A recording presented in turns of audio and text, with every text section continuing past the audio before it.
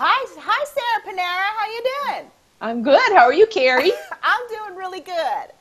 And I'm gonna go ahead and just take the reins right now and explain what we're doing a little bit because we've been meaning to do this for over a month. But I think that the universe prevents quote roadblocks for a reason. I don't think we're supposed to do this until today. I think that we are going to combine this video with the launching of your new Facebook site all on the beginning of spring. Woohoo! I Woohoo! want you to take over because I know that your Facebook page has been in the works for a while and it's very successful. I happen to be an admin, so I get notifications all the time for people wanting to join, this, that, and the other. So tell us what your group is about. Yes, and thank you. And thank you for volunteering to be an admin. The name of my group is, or I should say the co-creation between Adam and I, is Doing Grief Differently with Adam and Sarah. So I've been wanting to do a group for a long time, and like Kari, you just said, that the universe, they're like little roadblocks or speed bumps that I just wasn't ready to come completely out and show the world how I'm doing grief differently. And that's by communicating with my son Adam in spirit. And so we've created a website to help others to move forward, not just learning how to communicate, but just the whole process of creating a new norm on all different levels through the grief, through the weaving of in and out of all the levels of grief. And my son passed away suddenly in 2014, and I met Kari the summer of 2014. So January, so it was about 7 months in when I met you, Kari, and that was through channeling Eric. And then we became fast and furious friends through all our ups and downs. Yes. And it's brought us all the way to here. I know. We're like super chicks. Woohoo! Changing the world. But you know what you just said? You said something the way, and I can't remember how you said exactly, something like weaving in and out of the different stages of grief, because it's not always like cut and dry. Like, okay, I'm changing the page, I'm on the next one now, and I'm not doing that anymore. Because it's easy to slip back into it, into the, the depths and despair of grief.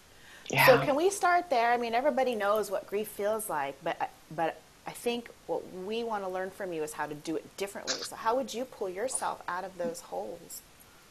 Well, it wasn't easy in the beginning. I needed help. I had a few good friends and good close family members that kept pulling me up under my armpits to get me up, just to get me motivated. I went back to work right away, but I was like on autopilot because it was something I was constantly doing. I didn't have to think. I just kind of went through the motions or whatever. But I started like going in and actually praying. I thought I knew what prayer was all about. I was raised Catholic, but I didn't.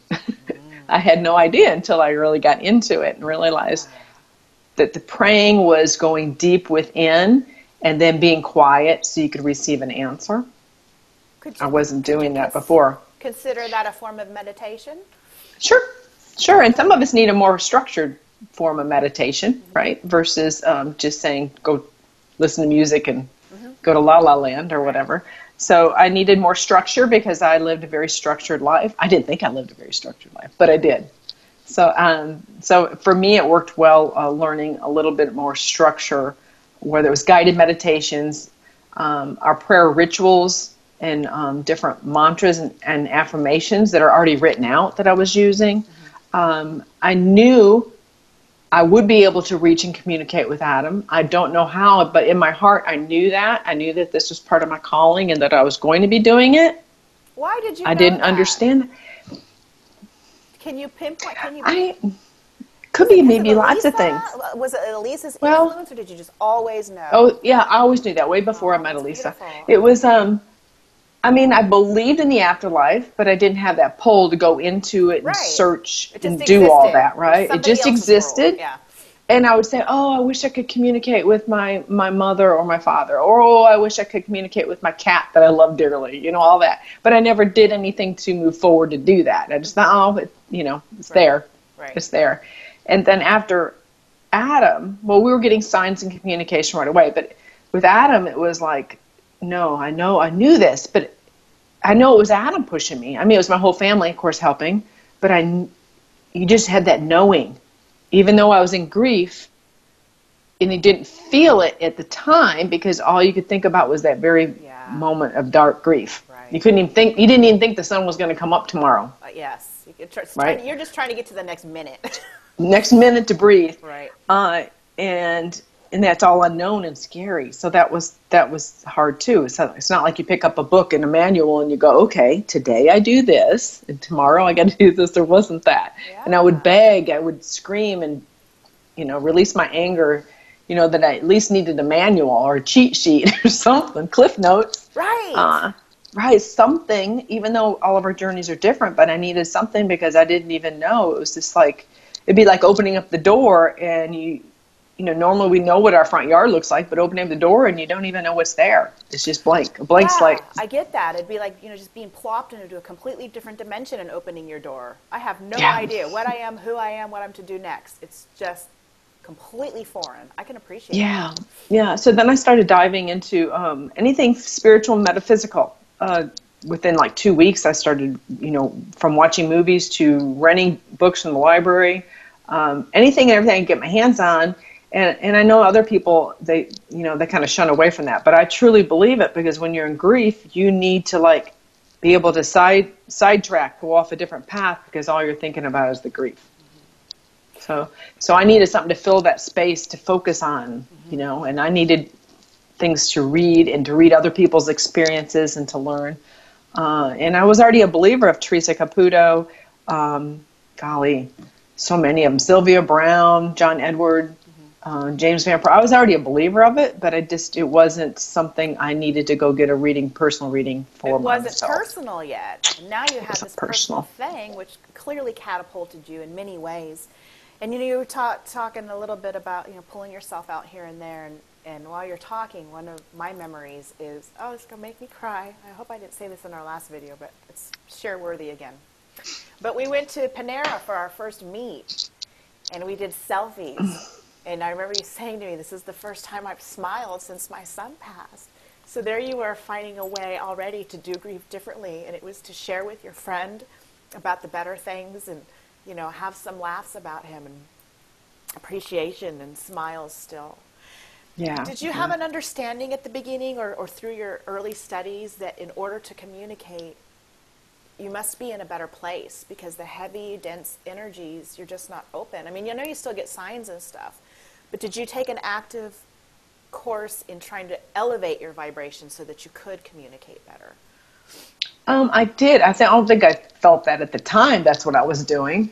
Okay. But yes, I was in a lot of physical pain too within days of Adam passing. So, you know how when we think everything starts falling on top of us, but we're reaching and we want something to be fixed externally, and then we think it's going to make us feel better, versus we know it's all internal first, and then the external things fall into place. So that was figuring that part out. But I knew that I didn't know, actually. The first few doctors I went to, they were all diagnosing me with all different things. And it's like, nothing against doctors, but you know what I mean? To get in there, and it's like, I was avoiding taking pain medications. I was avoiding taking anti-anxiety. I was avoiding all that because I was a very athletic and healthy. You didn't want to put crap in your body. I get that. I didn't want to numb it. Even though I know it, for many people, they need it, and I understand that, and there's nothing against that. I know that some people do. I just never have been that way with any kind of medication. I'm not even a big drinker. I had my share back in high school, so I heard some stories. I with that. You had that window of being legal at 18 for a week?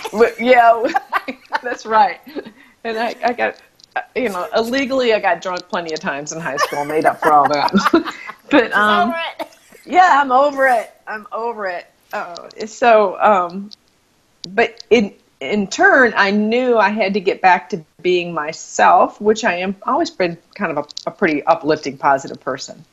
Yeah. So it was by learning that from others and then getting out of that victim mode is what pulls you out. I am not just the mom whose son died in a freak accident. I am more than that. So I guess it was a little bit of everything. And then, of course, I took Reiki for myself, self-healing, and then I took the courses, which is all about learning to go within you know, and clearing your energy and feeling better about yourself and learning more about yourself and how the universe works and communication. So, and I got a few readings too from mediums in the very beginning too. So all of that all came in together, and then I realized I got to figure out the tools that are going to work for me to lift my energy, so I can communicate easier. And then even when I started communicating with him, I still was so doubty. Right. Because you're still not sure. You have no one to validate. Did he say that? No, that was me. I'm not sure. That is so hard to trust that. The trusting the unknown. That's where that faith and trust. That's right. And then it just started building. And not that I didn't weave in and out of grief still, because you still have your triggers and things you got to work through. And things come up too, right? There's always things that come up after a death in the family too, but just the dynamics of the family. Yeah, you know, I'm going to go, it was in my last video. I did a solo video, and I was telling about my cousin who died. That family, this has been going on like 15 years. They are still stuck in that place.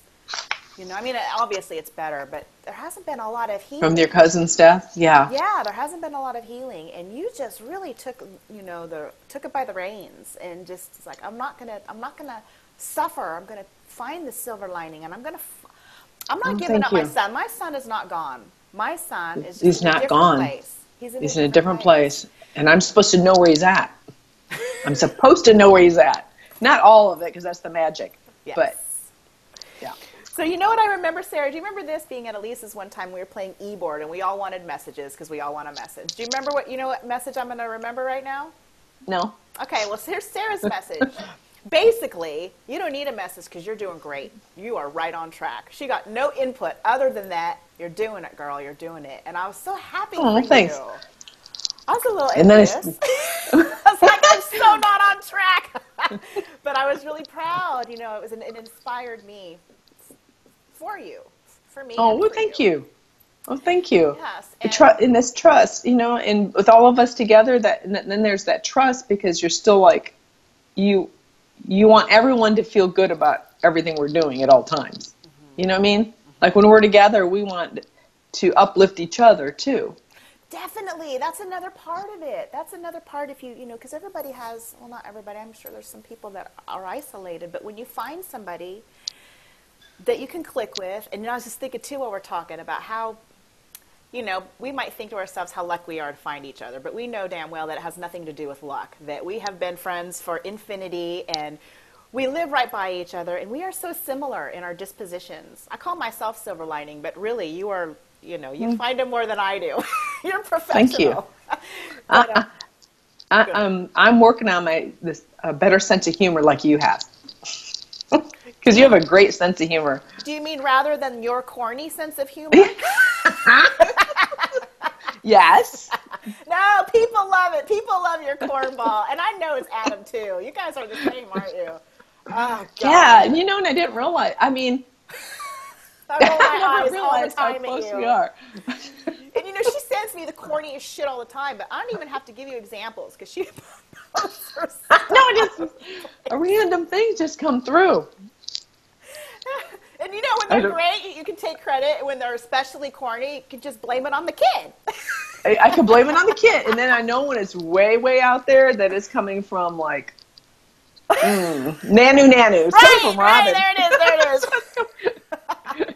Well, Sarah, do you mind if I share one of my favorite stories about how you have turned your tragic grief into something positive, how you've done grief differently, and how I got to be a part of that? Sure. All right. I had an assignment for you. Did you get your homework done? Did you get your props? Oh, yes. Leave it done. Yes, I got my props. Okay. Okay. You'll hear the cue. You made me break out a sweat. Like, what was I supposed to do? Oh, no. I'm in trouble. Okay, I'm going to try to make this story short. You guys, and many of you have probably read this online, but it's such an awesome story. Last May, we were all out in Vegas for my big Shiny Show event, and it was over. Everybody had gone. Sarah's daughter tried her best to send flowers to her mom, but when all was said and because it was Mother's Day, when all was said and done, it was actually $2 cheaper for her to get a round trip ticket out to stay with us rather than send you a dozen roses or whatever it was. Right. So she's like, forget that. I'm going to go hang out with my mom, because we still had this big 2-room, ginormous suite. So I was glad to, share that with her. So she came, and you guys, she's Miss Busy Girl. She just took you guys down on this weekend, and you guys have a great time. So she's got all these plans, and you were inviting me all over the place, and I really was like, I'm tired. I just want to collapse. Well, I decided to go ahead. I just felt nudged. Carrie, go. How often are you going to be in Vegas with your friend Sarah? Go have nuts. Go get nuts. So we went to have nuts. We went to this show, and it just pulled up on my feed too. Called, I don't know what it was called, but like Frederick's Super Duper Mind Reading Magic Show, something like that.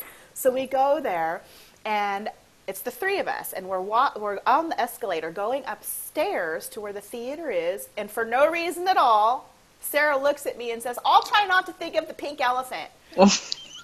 Sarah's so weird. I was like, okay. I didn't know what she meant. I thought it was like some inside joke between her and her kid. But I was like, I'm not even going to go there. She's just going to have some cockamamie story to go with it. So we're in this show, and the show has started, and he's asking for volunteers. And I raised my hand because I'm a big ham. I like the attention. So I go up on stage. I go up on stage. No, was that it?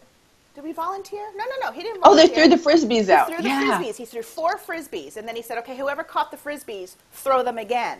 So then 4 more people had the Frisbees, because he wanted to make sure his selection in people was very random. So there I am up on the stage.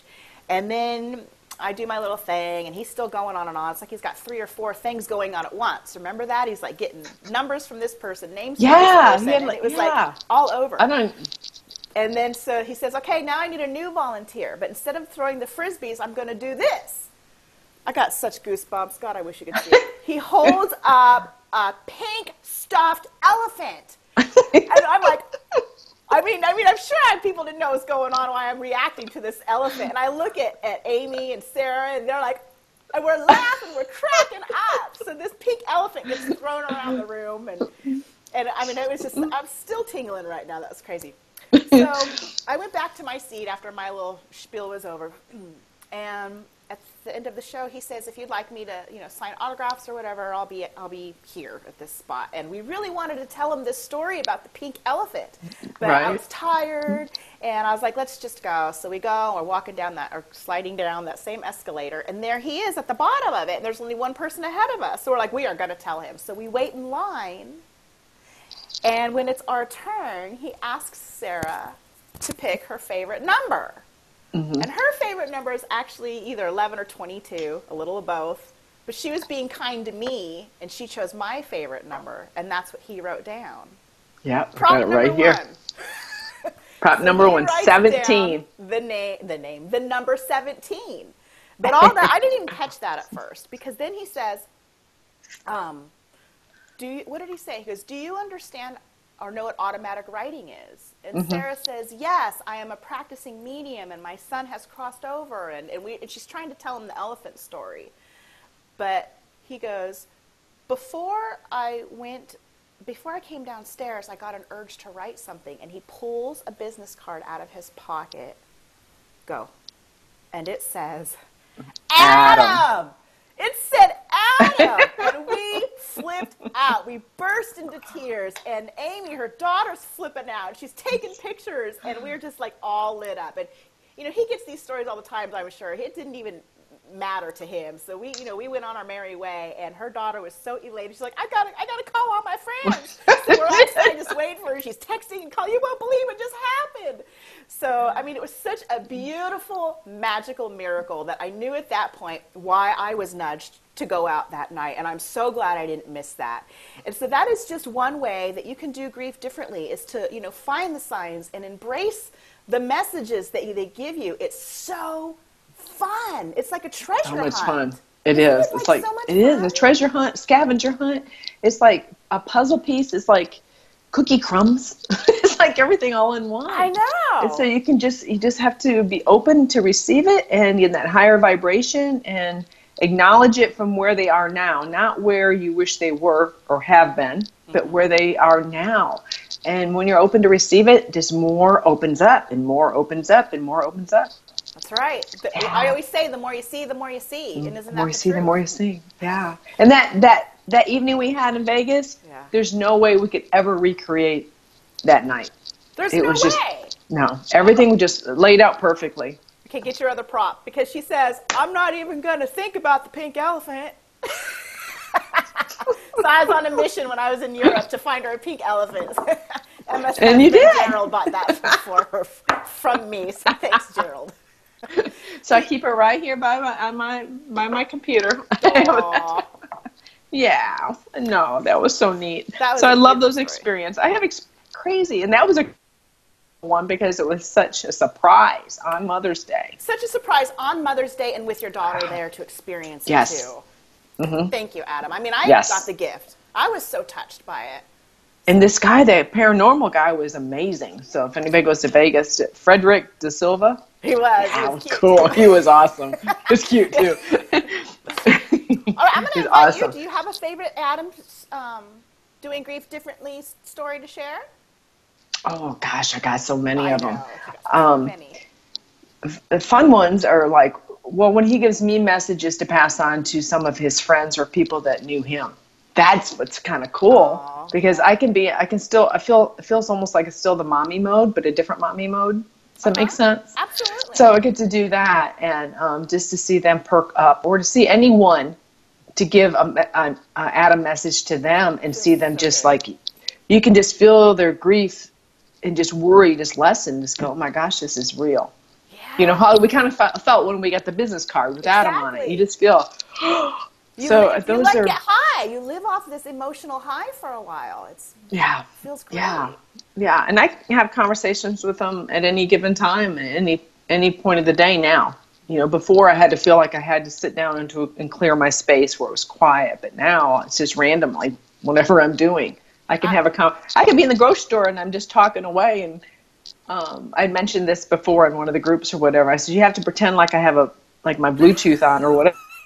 People to see me talking. That's great. So I can do that. You know, it's a different relationship, yes, but to be open to it and let go of old beliefs. So he's really has cracked my heart open, and it's been a beautiful, beautiful experience and a beautiful ride, and we're working on that together to help others. So that's what we're doing. Yeah. Do you feel at all, has enough time gone by, what does your grief feel like now? Because I know everybody just needs time. You can't feel better tomorrow. I don't care how differently you do grief. You need time. Right? Yeah, you need time. You need time. And time's just man-made anyway. So it's true. Take that. So don't put limitations on yourself. You can, and don't feel bad if you are having a good day. If yeah. you're able to heal quicker, then by all means do it. Don't feel obligated to hang on to that heaviness and grief. You're not doing anybody a service. No, you're right. There's a lot of people. You get to be happy, and if you're happy, put your own oxygen mask on first, because then everybody else around you can feel your good vibrations. Yeah, and I remember getting that messages from him in the beginning, and even through the archangels would say, you go do this and be this, and do things to make you feel good. And I go, well, I don't want to feel good. I don't want to feel good. I want to be where he's at. And so I can see when you get into stuck or suicidal feelings, you want to be with where they are. But Adam told me many a times over that he did not want to switch places with me. Right. The plan was much grander. And so even though I didn't want to hear that, I knew it was true, that there was something bigger that we needed to do together to help others that was already there. Yes. I couldn't see it. So this is a partnership. This is a partnership between you two now. This is your plan. I mean, there's other things. It trickles in all places. But one of the plans that you and Adam set up before you came to Earth was this group. I mean, maybe not specifically this, and this. Right, in general. Things like this video, things like this group. You guys chose this path in your lives to help other people. I know. How trippy is that? So when you start getting in that frame of mind, you're not going to be helpful if you just, want to get dead and cross over and cry and grieve and all that stuff. You're not doing your part of the deal. So there is a reason. Right. It's a contract. And even if in other cases you're not supposed to do a big show or have a page or whatever, there's still learning to be done, and it's an on purpose. So And find we your all have, lessons in it. yeah. Yeah, thanks. We're all light workers. I truly believe we're all light workers. Some of us have just like, 15-watt bulb, Right. but we're all light workers. That's right. We're planting seeds, whether it's just in your family, in your neighborhood, or, through groups or whatever. We're all just being a better person and being more positive is going to help in general anyway, for sure. So there's lots. Everything is always so intertwined and woven in layers and everything that we... That's absolutely true. And there's always, many interpretations. One person's going to get out of this video something different than somebody else did. And I want to... Yeah, and then listen to it next week, and might pick up something different. It's just because you're in a different vibration. Exactly. So, yeah. And I want you guys to be sure, to honor your sad feelings, though. Don't feel like you're, sabotaging yourself, because sadness is a real legit feeling. Just... remind yourself that you can pull out of it, and it may be baby steps, but you can. Just set the intention, have trust in God, your angels, your loved one that crossed over. Keep that faith and know that you will be able to climb out of this. Yeah, you got to go through the release. Crying is a great release, as you and I know all too well. Yes. Crying is a good release, and it's the releasing of... your expectations of what you wanted in your life, and that expectation if that person's not, in the role anymore, is changed up everything that you kind of thought your life was going to entail. So you've got to be more mindful, like you always say, stay more present in the now, focus on today, not worry about tomorrow, because you never know what tomorrow's going to bring. And you know what helps me, that's something I learned recently, and I stick to this, is that your higher self always has your best interest at heart. So even when things are like falling apart, beyond that, there is a plan. You can't fix things until they're broken sometimes. And you can't see it. And if you and I would have known, when you and I met, all this that was going to take place in this 3.5 years, we would have probably been so overwhelmed. I know. Yeah, right. And full of worries. We'd be so worried and no. So you got to get the little bits and little chunks and trust whatever comes through, and it's okay if you change your mind. That's and it's okay. That's another thing. I get all these readings and I have all these things in my path, but I'm finally learning that just because it's there doesn't mean that I don't have some power to change that. I'm getting to that point. Right. That's just where your energy is directing at that moment. The majority of your energy that they're reading or whatever. And I truly believe we all go to heaven anyway. So if you want to take the road full of potholes because there's more experiences, that's fine. Everyone's different, and there's many times you and I, we felt like that we got detoured many a times, but you're still going to get to the same destination. I know, that's true. That's true. Right. Just don't resist it. Go with it. And they were telling me that all the time. Don't resist it. I didn't get what that meant. I'm finally in a place of not resisting and not worrying. I don't know what's going to happen with this particular endeavor, but I already know that my best interest is being looked out for, so I'm going to go with it and not stress. Well, right. Well, we weren't raised that way. We were supposed to have everything planned out. Absolutely. I think about what you're going to major in. I know. It's like I'm signing my boy up for high school, and he's supposed to, figure out what he wants to take as a senior. He doesn't even know what he wants for dinner tomorrow. Give me a break. Right. So that's being more mindful, and that's where we've got to spread that because, it just causes more emotional baggage for us. And that's part of this thing with grief, that and through your awakening process, you've got to let go of that emotional baggage. Everybody does it in all different. It's a tough process, but so worth it. So worth it. Actually, it's a daily process because you might have created something from a couple days ago. Definitely. I am through the big chunk of my healing, but that doesn't mean that I'm sitting on my cloud, sunshine and roses. I do have those days, but I also have challenges that I need to, I'm a human. I'm having my human experiences, so, Sure, that's the way it but is. we can look at those challenges so differently now. Yes, and not feel like a victim. You feel like, okay, the universe is presenting me something. How am I going to choose to deal with this? Right, and it's like you. We are. I know. Just don't tell anyone. I'm grown up. Like with you coming out with all these you're a new endeavor with the new, personal videos, your solo videos. I'm totally growing up. Yeah, you've been able to release and work through all your mommy issues from childhood. That's huge. That's huge. And how many people you're going to help with that, because you can come out and talk about it. Because we were not raised to talk about it as children. This generation, yes, now because of social media, they can whatever they want. They just say a little too much sometimes. Sometimes, but at least they can express, and they're not closing up their throat chakra. you know? Oh yeah, mine is wide open. Yeah, yours is wide open. I'd like to propose something to you. Sure. I'd like to use my throat chakra, but you often call me your partner in crime. I think I do more crimes than you always do, but I don't think you've ever done a crime. But I think about them. Do you think about it? So I have in my brain, I call these silly little things Sarah's shenanigans. So we're going to pull another one of Sarah's shenanigans, even though I think this one may have been my little baby here, but let's try this. So I don't know if you would like to offer a channeled message from Adam first, or if you would like me to do some channeled light language with Adam. Okay. Who wants to go first? You choose. Do the light language first. Okay. Because there might be something out of the light language. Okay. Maybe you can translate it. And I've been practicing this morning with Adam. I don't know if this is him or not. You may be able to tell by the tone of my voice. He goes, I am part Hawaiian. The last name's Kujawa, you know. Okay. Because it does sound like Hawaiian. Okay, so if I channel my husband's, I'll just pretend like it's Adam's. It's Moana's. It's part of the Dole family. Right. The Dole pineapple. That's what I heard. That was a silly message. You're part of the corn family, Adam. Okay. So again, Sarah and I, we are not conventional. We like to do it differently. So yes. I'm going to go ahead. Oh, we do it. Wait, I'm going to be sneaky. I'm not going to let anybody see. Sarah, what are we doing? Well, you're going to do it first then. I'm doing it first. Okay. Hang on.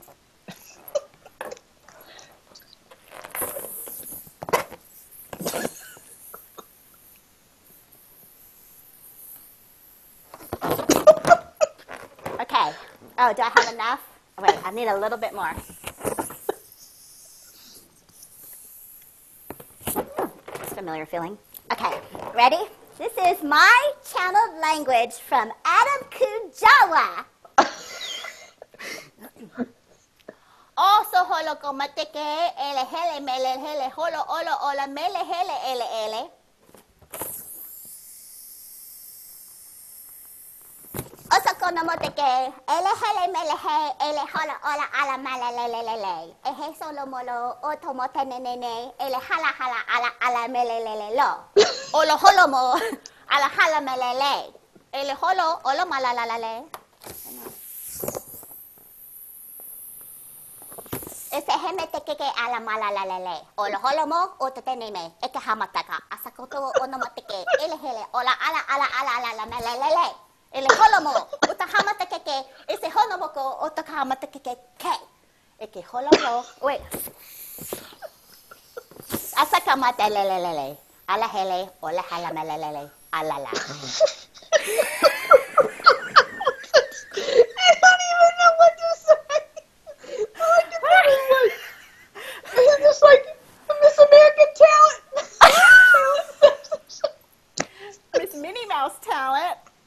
Okay, so I had it easy. I just had to bust out a bunch of syllables. That's like this is like a talent show. Because I love your light language, but with the helium, it's like like in the movie Dirty Dancing, where the sister she does a talent contest and she doesn't have the best voice or dancing, and she's up on stage. Yeah, this is like the 6th grade talent show. You're just trying not to cringe. I was trying not to laugh because I know there's a serious message, but I didn't get it. There was nothing serious about this message. It was basically corn, pineapples, corn, pineapples. Don't you give me that message till you suck your own balloon. Oh, no. Okay. All right, Adam, I want to hear what you have to say to the masses about doing grief differently and about your new group.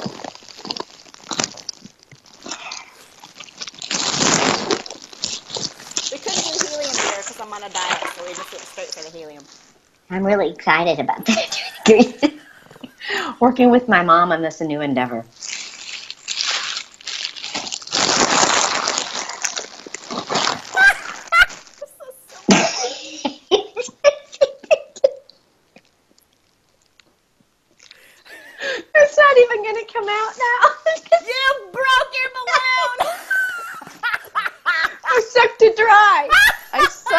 dry. Oh, woman This after is a my little own bit of heart. a. She ingested all the powder inside. We should have practiced. With the helium. You only got one balloon. I got a whole bouquet over here. I got another one, but All right, Adam. Tell us what you got to say once your mom composes herself. regarding the doing grief differently with Adam and Sarah, he said this is a great accumulation of all the experiences that she and I have had together in the past 4 years, but not even in the past 4 years, throughout her whole life. Together because of love, the love that I have for her and that she has for me, the everlasting love between a mother and her son. Aw, that's beautiful. So that's a beautiful message. And he has one for you. Oh. He says, just keep on coming. And That's enough! that's enough! I was waiting for more, but that's enough. Oh my gosh! I am so embarrassed. Oh my god! You turned purple! Oh my gosh! I'm like, oh, Willy Wonka the blueberry. Oh my gosh. Okay. All right, I'm going to go ahead and wrap this up. Sarah and Adam, thank you for a great video. Be sure to go and join their Facebook group. It's full of inspiration, and not only does Sarah share her stories, she very much encourages everybody else. She wants it to be a discussion on how you too have done grief differently. It is a place of sharing, not just teaching, sharing, learning, conversing, the whole bit. So thank you for watching our shenanigans and letting us bring out this video to you and introducing Adam once again and their new group together. Right? Thank you. Thank you. All right, Thank you, so- Kari. And thank you for all that you do and for being open to the world and exposing yourself I just to keep everyone coming. and all your emotions. I just keep on exposing myself, and I'm going to keep on coming. I'm going to end it with, she'll be coming around the mountain when she comes. All right. That's enough. I'm I on the way gotta to shut the down. mountain. I gotta shut down. I'll see you two later. Bye. Bye-bye. I love you.